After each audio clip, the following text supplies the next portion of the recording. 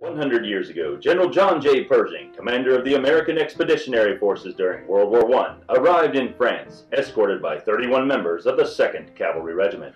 These dragoons provided a protection detail during Pershing's travel and arrival, making them the first U.S. Army soldiers to arrive on the ground in Europe at the start of World War I.